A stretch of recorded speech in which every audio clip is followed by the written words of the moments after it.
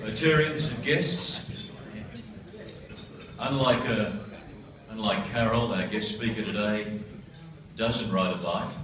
In fact, he travels everywhere, fair to say probably up the pointy end of the plane. Mel Simpson, born, raised and educated here in Adelaide, spent 25 years in the International Airline Industry, including time with Qantas, 4 years with Qantas up in Sydney, followed by senior management positions with Cathay Pacific, Continental Airlines and Northwest Airlines. These days he is the CEO of the Champion Group, which he set up 20 years ago, back in 1994. It operates Champion Travel, Champion Event Management and Champion Sports, which distributes golf products Australia-wide, including YES Putters and Bushnell rangefinders. Mel's had a long involvement in basketball as a player, coach and administrator, and in fact was chairman of the Adelaide 36ers for 14 years, from 84 until 98. Married to Julie with 3 children, as said, is now the CEO and the director of the Champion Group here in Adelaide. And to talk, a great talk you'll enjoy, along with the audio-visual presentation on the history of Australian aviation. Please make welcome our Rotarians and guests. Our guest for today, Mel Simpson, to join us.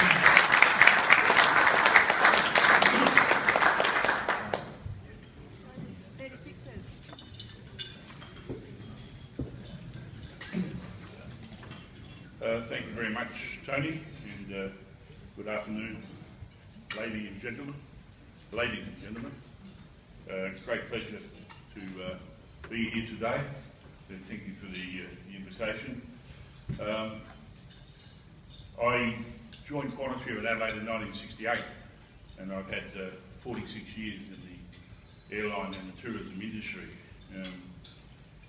Don't quite know how it got to be that much, but here I am.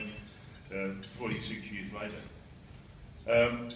I'm talking to you today about aviation, a century of remarkable change. And 25 minutes to go through 110 years of aviation isn't a long time, but we'll try and cover as much of it as we possibly can, starting with the basic design of how an aircraft flies. Now, I'm sure many of you do understand the theory of flight, but some of you may not. Quite simple, really. Our pioneers observed birds in flight and deducted that that shape, when the air passes over the wing and under it, the air on top has to travel further than the air underneath, and that creates a low pressure on top of the wing and creates a lift. The faster you go, the more difference there is between that high pressure, low pressure. To aid the aircraft taking off and landing, they of course have added flaps at the front on the leading edge of the wing and at the rear of the wing, which gives even more of a curve and allows the aircraft to fly at slower speeds without stalling, which greatly aids your ability to land, obviously. So that's the theory of flight, and remarkably our pioneers were able to work that out over 110 years ago. Now, there was some flight obviously in the very early days with hot air balloons. They were obviously remarkable at the time and created a tremendous public interest, but they weren't powered flight. In fact, balloons, as we all know, are still really popular today. There are also lots of non-powered gliders that were taking advantage of the understanding of the wing design. But it was in 110 years ago, or so we're told, December 17th, 1903, that the two Wright brothers, Orville and Wilbur Wright, owners of a bicycle shop, were supposedly the first humans on Earth to launch a powered flying machine at Kitty Hawk in North Carolina. That aircraft is actually on display today in the Smithsonian Aviation Museum in Washington, DC. It flew for only a few seconds, for about 100 feet, but it flew. Now, 110 years is only really a pencil dot in the history of mankind, but wow, how flying has changed since. So today we have the Airbus A380. Flies for some 15,000 kilometres, 16 hours, 525 passengers in a fair amount of luxury, and I'll guarantee there's a number of people in the room here right now that have flown on the A380 already. Those have flown? A fair number. But were the Wright brothers the first to fly? In actual fact, just as Columbus did not really discover America and Captain Cook did not really discover Australia, history is wrong, and I'll get to that shortly. However, the first flight in Australia was actually made by Harry Houdini. That's what the history tells us. 18th of March 1910 at Diggers Rest in Melbourne. Also wrong. The first person to fly in Australia was here in South Australia, a gentleman called Frederick Custance, who flew the day before Harry Houdini. In actual fact, Houdini was supposed to come to Adelaide and fly that aircraft, but he was ill and unable to make the trip to Adelaide. So Frederick Custance, who was heavily involved in the building of the aircraft, flew it himself one day before Houdini. So first flight in Australia, here in Adelaide at Bolivar. Custance actually also had flew in World War I as a pilot, had the first Caterpillar tractor agency in South Australia and died in 1922, still very young, when his car broke down in the desert. However, our good friends and neighbours New Zealand lay claim to the first flight in the world. Richard Pearce at Waitohi near Timaru on the South Island, 31st of March 1903, 6 months before the Wright brothers. Unfortunately, the Kiwis wrong again. Recently it's been established beyond doubt, without question, that Gustav Whitehead, a German-American, flew on the 18th of August 1901 at Fairfield near Bridgeport, Connecticut, 2 years before the Wright brothers. But unfortunately, for some reason, even though it was reported widely in the newspapers at the time, he's never received the long-standing credit for that event. Flight then developed very, very quickly. And all sorts of different designs, whatever we'll come up with, but of course, flying was never without incident. As the title says, flying itself is not inherently dangerous, but it can be very unforgiving. If you have a close look, you can see the pilot's actually still in the aircraft. He's got his hands on the wing, so he's obviously still alive. And also there's some people climbing up the tree. Well, I think they're climbing up, maybe they're climbing down.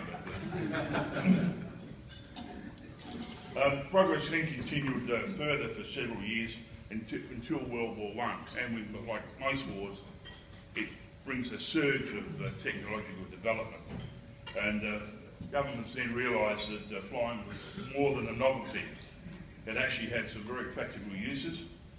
Obviously, initially for reconnaissance and photography, which allowed them to know exactly where the enemy's troops and lines were, and could then help them in their offensive planning to counter-attack that. They then realised that if you carried a gun, you could also shoot the pilot and the plane from the opposition. That became fairly popular. And then eventually led to a more sophisticated weaponry. They also realised that he could drop bombs, and this is serious.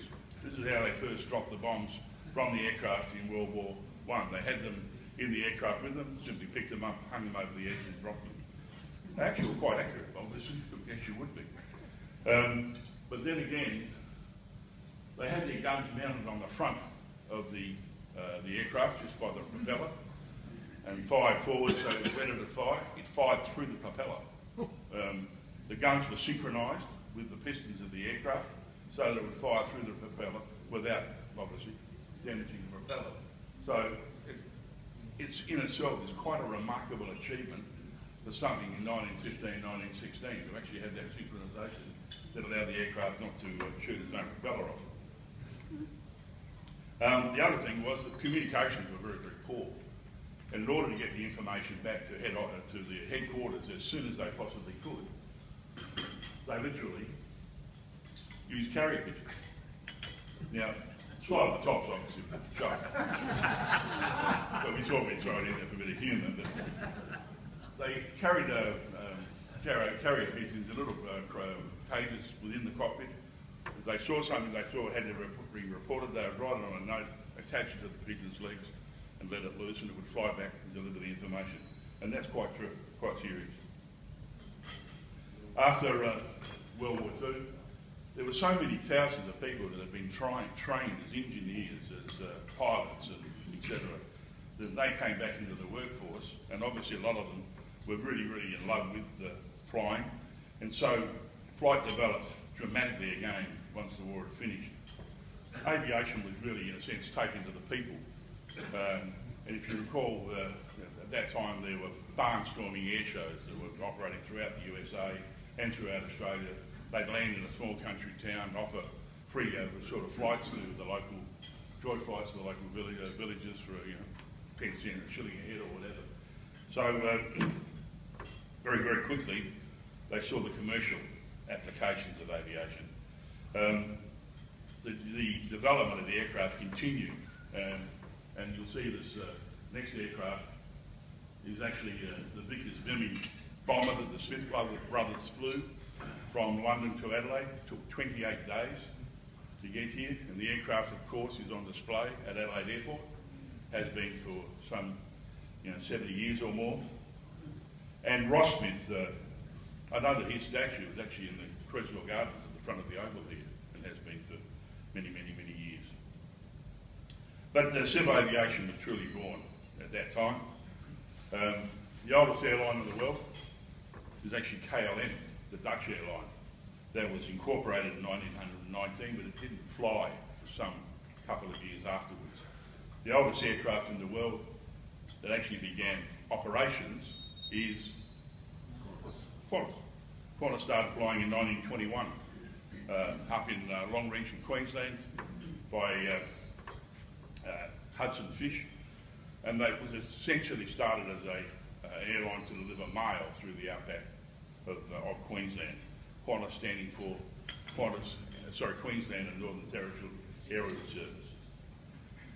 Hudson Fish, who's in the next photograph on the top right-hand side, he later became the general manager and chairman of Qantas in its days of jet operation or whatever. And when I joined Qantas in '68, he was still the chairman of Qantas.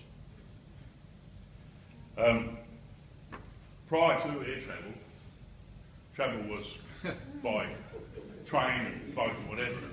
That's actually first class on Indian Rail.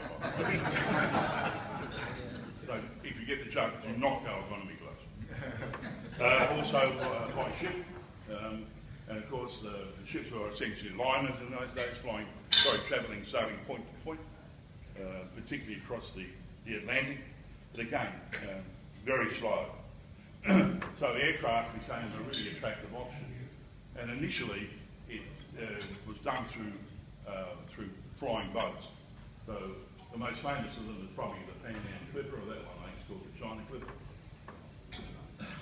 In those days, everywhere had water, everywhere had harbours, so it was easy to find somewhere for these aircraft to land, as opposed to the very expensive exercise of building an airport. But the Clipper service was extremely popular. In Sydney, it operated out of Rose Bay. That was the major airport in Sydney. At that time, Mascot was still a swamp and had not begun operating at all. But the aircraft themselves, primarily the Sunderland flying boat, were extremely comfortable. They were quite spacious, 2 levels, and they really were a really popular way for people to travel. To fly from Australia to London on the Kangaroo route at that time took about 12 days, because they didn't have the luxury of having crews placed at every port to take over from the crew that had to rest. So it would overnight on the way to London, the likes of Singapore, Calcutta, Karachi, Tripoli, and Qantas and BOAC would change in Calcutta and then fly back to their home ports. BOAC being British Overseas Airways Corporation, which then became British Airways. Air New Zealand in those days also had flying boats, and they were called TEAL, T-E-A-L. Trans-Empire Airways Limited. And that's not that long ago. They were tilled in the mid-60s, I'm sure. World War II saw another massive development in aircraft because up until World War II, from World War I, they'd gone into big sort of bombers or whatever, but the main aircraft the military were using was still primarily Tiger bombs. It was only really the development of World War II and the power that was coming that got them into looking at moving ahead from that kind of Tiger bomb aircraft. So by the end of the war, you saw the introduction of the large four-engine bombers. And of course, history's been made by the bombers like the Lancaster, the Boeing B-17, the Bristol, the Halifax, who've all pretty much become folklore. I saw a program only recently which starred Ewan McGregor, the actor, and his brother, who was an Air Force pilot, and they're actually flying in the only Lancaster bomber still flying in England today. But the fighters that they developed for and had available for the Battle of Britain, which were the Spitfire primarily, as the war progressed, those fighter planes were able to extend their range quite dramatically, and by the end of the war they could actually get to Berlin and return. So the bombers could be protected from England all the way to the major cities in Germany and return, and that dramatically dropped the losses that they received. And of course, as you're all aware, the bombing was relentless, particularly towards the end, day and night, every day and every night, and it completely, totally decimated Germany. The jet engine was developed prior to the war, but it took a lot of red tape and bureaucratic mishandling before the aircraft were actually able to fly. And both the Brits and the Germans developed jets. The Germans flew theirs during World War II, which was the Messerschmitt Me-262 Schwalbe, which, excuse me if my German's not very good, but it's German for swallow. But the Messerschmitt flew quite significantly at the latter stages of the war, but the war was pretty much over before it really had a chance to do so. Had it been introduced a little earlier, it may have had a much bigger impact. It certainly caused the existing British fighters a lot of problems. The English also had a jet fighter called the Gloucester Meteor, but that really was never introduced until after the war was completed, developed by Sir Frank Whittle, who really was instrumental in the development of the jet engine. Towards the end of the war, the Americans developed the Boeing B-29. Now that was a massive aircraft for its time. It flew for many, many years following World War II. It is, of course, the aircraft type that was used. It was mainly in the Pacific, and it was used to drop the atomic bomb on Hiroshima. The Americans eventually were able to take control of the Guam Islands, and close to Guam is Saipan, where very, very serious, massive battles that took place on Saipan before they got control. And only a few miles off the shores of Saipan is an island called Tinian, and that's the island that the aircraft took off to bomb Japan and the atomic bomb. The captain of that flight was Colonel Paul Tibbets. Unlike common rumour, he didn't commit suicide. He didn't have severe mental problems. He lived to a ripe old age and flew old World War II aircraft for many, many years in what they refer to as the Confederate Air Force, which appears at lots of air shows and flying shows, etc. The aircraft was named Enola Gay. Enola Gay because it was his mother's name. So they named the aircraft Enola Gay after his mother, and that, of course, was before he realised he was going to be dropping the atomic bomb. Again, after World War II had finished, there were masses of people, highly qualified engineers, technicians, pilots, navigators, etc., that came back into the workforce. And again, many wanted to work in civil aviation, and many did. When I joined Qantas in 1968, and moved to Sydney in '69, Qantas was virtually dominated by ex-Australian Air Force captains and officers. And it was, in those days, like much of our society, a very military-run type operation. You know, you were required to wear a dark suit, you were required to wear a white shirt, you were not allowed to wear a loud tie. I had an associate of mine, who's still a good friend of mine, at the age of 19 was working at Mascot Airport as a commercial trainee, like as I was. He had sideburns that were down sort of halfway to his ear. He was sent home, told to shave and have the sideburn taken up to the top of his ear. Can you imagine telling a young 19-year-old that today? I can imagine the response and the language that would be used. As a 21-year-old working in Sydney in 1970, I was a charter planning officer, and my job was to plan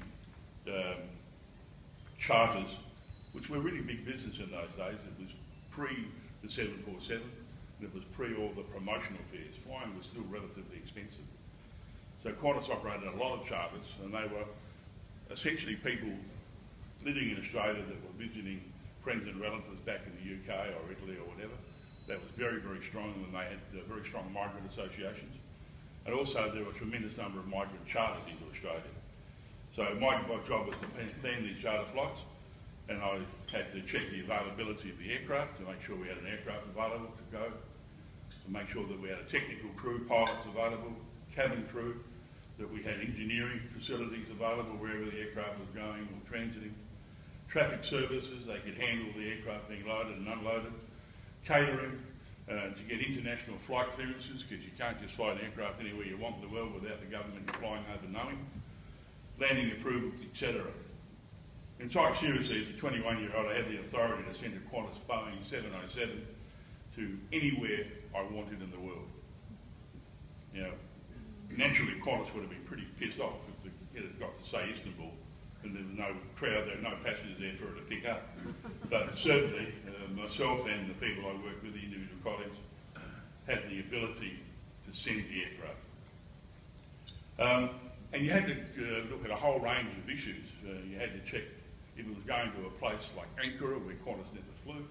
You had to make sure that the runway width was wide enough. If the engines overhung the asphalt, then it would kick up all the stones and dirt and damage the aircraft.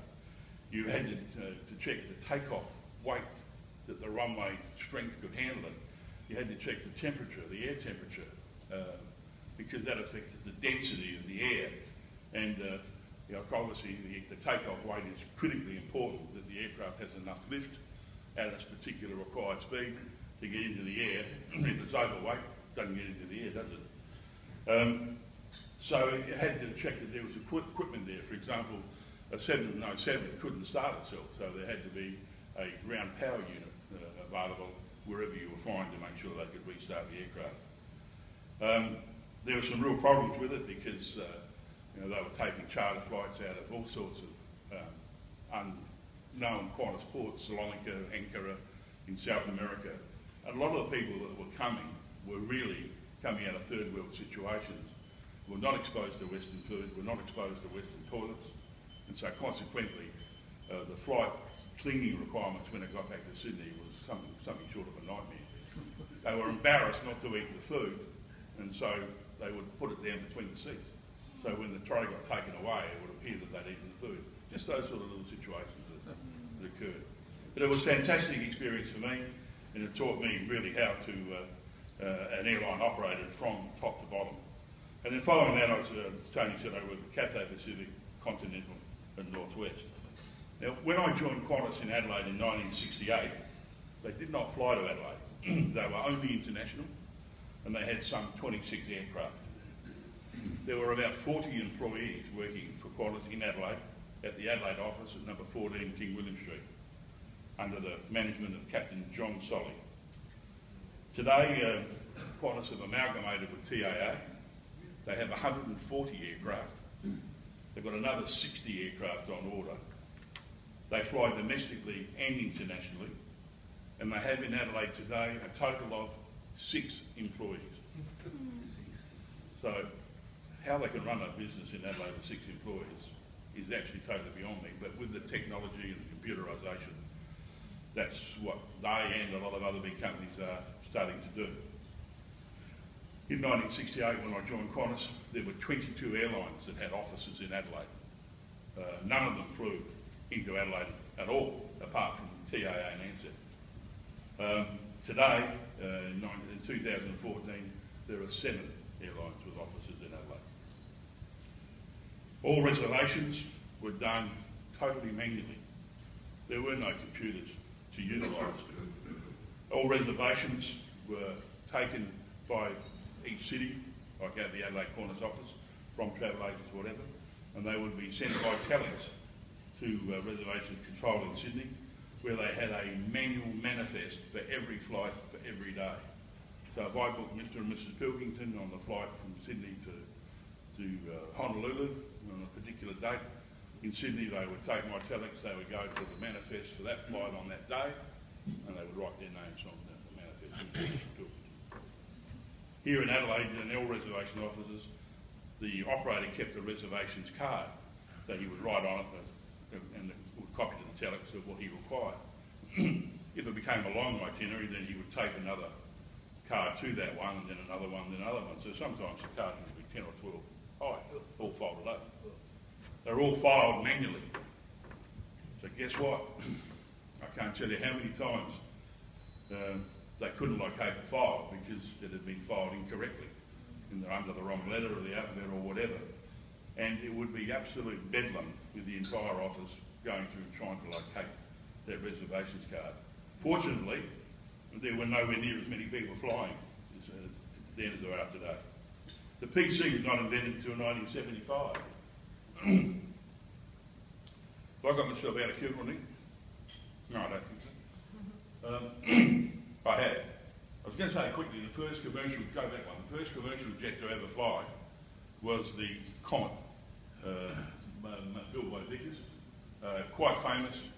Unfortunately became most famous for the fact that it crashed on a number of occasions. If you look at the photograph, you can see that the windows are actually square. And that's what caused the aircraft to crash. Today, all the windows are oval shaped because it distributes the pressure equally. What happened with these aircraft, after a number of hours of pressurisation and depressurisation, it would develop cracks in the corners of the square windows. Then when the crack broke, it would lead to sudden pressurisation and the aircraft would crash. Now, Nick, I've got myself lost here. Go through to the PC. That was the telex machine manually. The next one, I was about to talk about the PC, but the personal computer wasn't developed until 1975. I mean, you talk to kids today and they can't believe it. I mean, you haven't had it for your entire life? No. 1975. And when it came out, it was called the Altair. And all it did was play pub squash. Do you remember? That's all it could do. It wasn't until a couple of years later when Steve Jobs and the Bill Gates of this world stuck a Cathay ray tube screen to it and a keyboard that it actually began to be able to do things. Now bear in mind, its memory was pathetic. And those of you that had a PC in the early days, it was probably a Commodore. That's what the majority of them were. However, then in 1972, the Boeing 747 arrived in Australia, and that just changed everything. That's the Boeing 747-100. Qantas actually didn't have it in there, the next version, the 200. Upstairs was the first class lounge. People in the first class would go upstairs and sit and have dinner and have a drink and whatever. That didn't last long. They soon realised they could put seats there and so on. There was 9 abreast seating in economy class. That didn't last long. They soon realised they could squeeze a 10th one in. Yeah. And we've all suffered with it, the lack of comfort ever since. So it now has 10. But it came in 1971 and charters almost ceased, but promotional fares came in. So suddenly you could fly to London for a fraction of the price that you could prior to 1971. Now what it did was, Australians started travelling in enormous numbers. You know, if I go around the room and ask you, I bet nearly everyone here has been to Singapore. I bet most of you have been to Hong Kong. I bet most of you have been to Thailand. And I bet Bali, and I bet a number of you have been to Singapore on a number of occasions, because most Australians have. Australians are probably the most travelled nation on this planet. Then came to Concorde. Absolutely outstanding. Believe it or not, it first flew in 1969. Now, people can't believe that it actually flew that long ago. It toured Australia in 1972.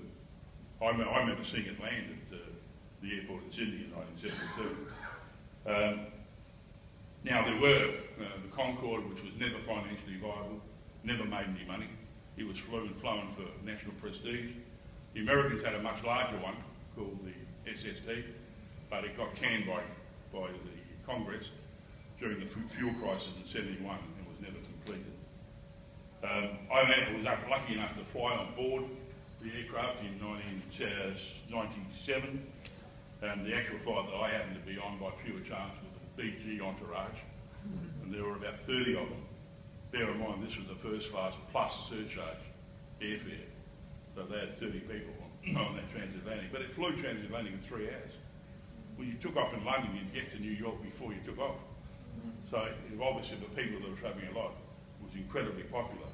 It was finally mothballed, following the crash in Paris, 25 July 2000, and that was used as an excuse to mothball it because it was losing so much money anyway. Supersonic travel will never happen again commercially. They will go now to what they call hypersonic. And hypersonic is where the aircraft takes off, flies into space, and then will travel, say, Sydney, London, in space, land again, whole trip, maybe 2 hours. Now, they've already got some hypersonic aircraft. Virgin Galactic have got one, and they're planning to do passenger flights into space. But just like the Tiger Moths of World War I, it's a very primitive aircraft, only carrying 6 passengers. But it's only a matter of time until they develop one that carries 100 or 150 or 200. Am I running out of time? The last one I just go to is the black box, which may bring on a series of questions. As you can see, you probably know it's not actually black at all. I don't know why they call it a black box. But the interesting thing is that it's made of material that's virtually indestructible. So no matter how serious the crash, they virtually always find the black box if they can locate the crash. The interesting thing is if it is so strong and endurable, indestructible, someone has asked the question, why don't they make the entire aircraft out of the same material? But the other thing I don't understand with the technology today, why the information that it's recording isn't being transmitted to a central point, because they have all the technology to do that, and rather than record it on that and then spend hours or whatever trying to find it, seems to me that it was sent, like to back up your own computers. There is a Canadian company that is doing it now. Is that right? Yep. And you want to buy shares in because everyone else is buying. Someone beat me to the idea. I'll leave it there because I don't want to run over time, but I'm certainly available to answer any questions if you should have any. So, yeah.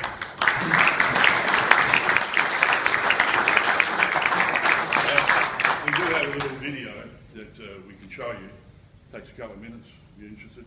But hopefully won't put you off flying, but does show you some rather awkward landings. Bear in mind, even though you might see this, the most dangerous part of flying today is still the trial.